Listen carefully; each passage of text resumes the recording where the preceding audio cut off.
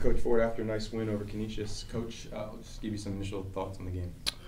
I thought this was a gut check for us. 2-2 is a lot better than 1-3.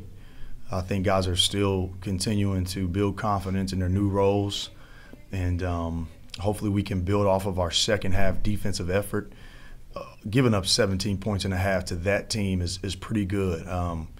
They just scored 104 points their last game, and they're so well coached. They execute so well.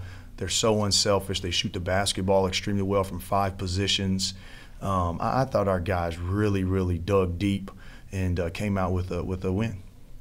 You mentioned the defense in the second half, holding to 17 points, holding to 31% shooting in the second half. What was the most impressive thing about the defense in the second half? I thought our urgency. I thought we were there on the catch. I thought our hands were high and active. I thought our help was early. We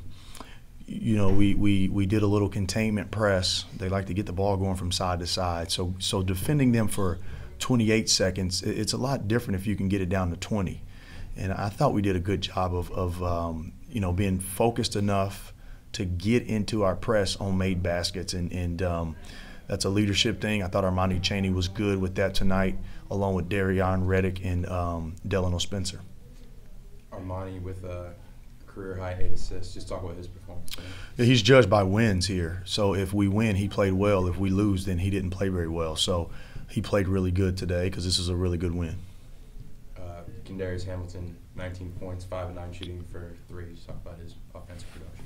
Very proud of him today and his approach, his level of focus, his ability to stay engaged in the game even when he was on the bench. I've got to watch the tape and see what his defensive effort was, but I thought he was active around the glass. He gives us a guy that can stretch the defense. And currently he's the only guy consistently making shots the last couple games. So hopefully these other guys that are getting some opportunities can step up and make some shots.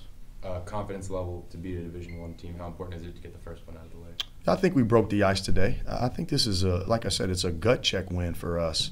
We've played Kansas, who's number 4 in America, and TSU, who was receiving votes at the time we played them. And then we just played a really good team today that's averaging 86 points a game, and before that shot at the buzzer, we held them to 49. So it's early. We've played 4 games, and we'll continue to try to build and get better. But we need more guys stepping up, and some of our guys that are getting those spot minutes are starting to come along, and they're going to get their opportunity, and we need to develop some more depth. I think that's the next phase for us, along with continuing to develop who our marquee guys are and our role guys. Thanks, Coach. Thanks.